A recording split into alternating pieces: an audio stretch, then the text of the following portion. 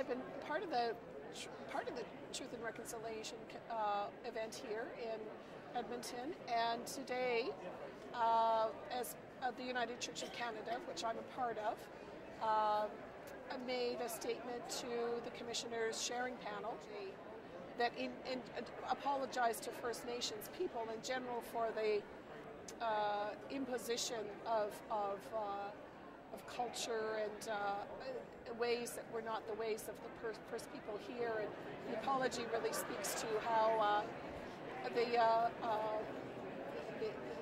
arrivals, the newcomers to this land, didn't value and recognize the gifts and the spirituality of the people here. It's difficult to know where to begin my remarks this morning. The existence of residential schools will forever be among the great wrongs of Canadian history. An example of the profound harm we are capable of when inequality, paternalism, and racism prevail over our sense of common humanity. Well, you know, so much of it is story for me. I knew that my grandparents attended the industrial school in Regina, Saskatchewan, and I heard stories as I was growing, how they came together, perhaps even arranged marriage. Mary Bell Cody, who attended the residential school, you know, I just can't imagine what it would have been like for my grandparents having to shift, you know, their culture so fast, you know, like in their lifetime.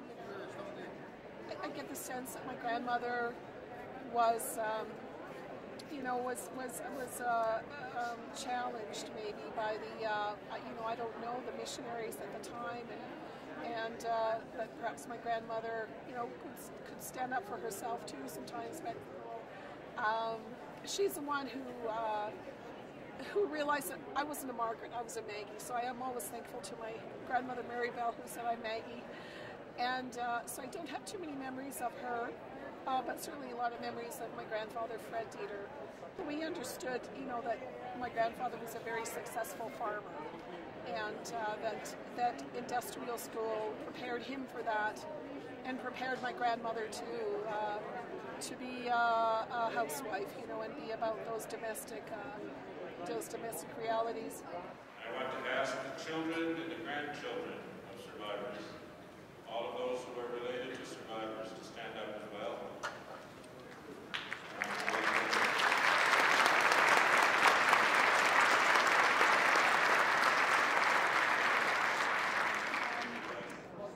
You know, maybe it was just little bits and pieces of story that came from my father, and the way that we were raised, and the things that I was witness to in my father.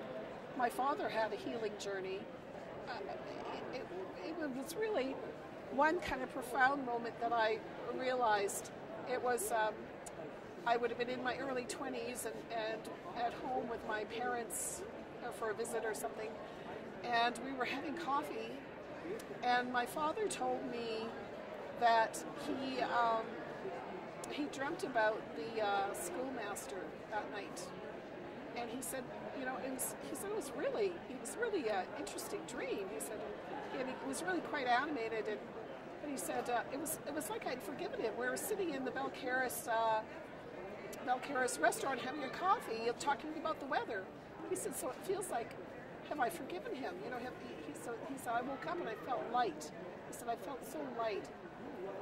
You know, there's something deeper there that maybe I'm not really recognizing, you know, that this is really, there really is some profound hurt or pain. It's going back to my father's dream, you know, something within his heart opened up, and, you know, whether it was in a dream or some expression, that he felt forgiveness, and it freed him up. I don't think I've ever heard, you know, in any talk of reconciliation that's significant and meaningful to say just forget about it and go on with your life.